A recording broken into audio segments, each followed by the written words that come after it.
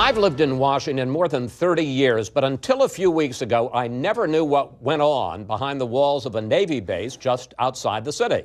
Here's our Power Player of the Week.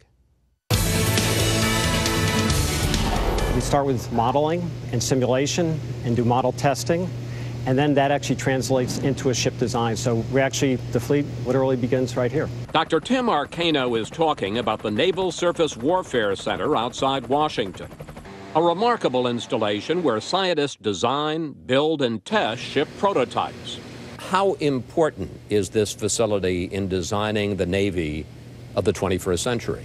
You don't want to just go out and build a new ship. You want to be able to develop it in a smart way. So you reduce the risk, reduce the cost by using models. It starts on computer. They test the shape of the hull, materials to be used, how they can make it harder for an enemy to detect, and more fuel efficient. Then they make a scale model, usually 1/20th the size of the actual ship, and take it to the David Taylor Model Basin. The basin is 3,200 feet long. They can create 2-foot waves and tow a model up to 60 miles per hour. We can make sure that the ships that ultimately get designed and built are safe and survivable and effective warfighting platforms for the United States Navy. That demands precision. They can record 400 types of data on how the model is going through the water. And the rails that run the 3,000 feet along the sides of the basin are shaped to curve with the Earth's surface. They're actually designed within 2/1000ths of an inch, or 1/10th of the average thickness of a fingernail. But they're not done. Next, the model goes to the mast, the maneuvering and seakeeping facility. 240 feet wide, 360 feet long.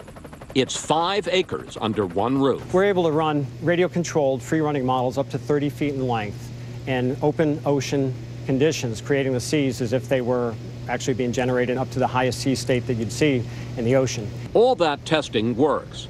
Arcano showed us a scale model of the Arleigh Burke-class destroyer, to which they added a small flap in the stern to redistribute the flow around the hull. It actually increases the efficiency tremendously of a ship moving through the water. So from that, we're able to achieve great fuel savings, and it actually increases the range and the speed of the destroyer. Just this flap here? Yes, sir. Navy ships are typically operational for more than 30 years, so it's essential to work out all the problems before they're built.